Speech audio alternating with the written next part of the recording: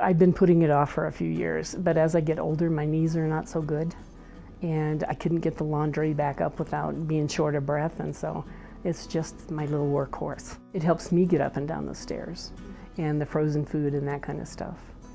Because after about 2 trips, I'm done for the day.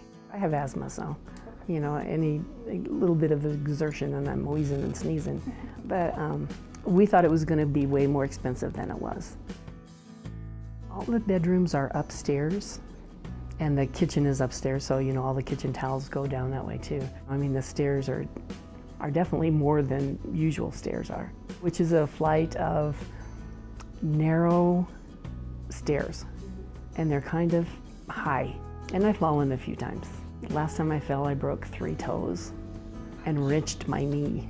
And so it was like, okay, should I get my husband and have him call 911? And it was like, oh no, you're in your raggedy nightgown and we're not doing that. Hurry, get it now. Well, I'm so happy you guys wanted to come. I met everybody in the office and showed them the book, and then it was so nice to hear from you and that you're coming out this way. Now if I could just get the dog to ride in it instead of racing with it, it'd be perfect.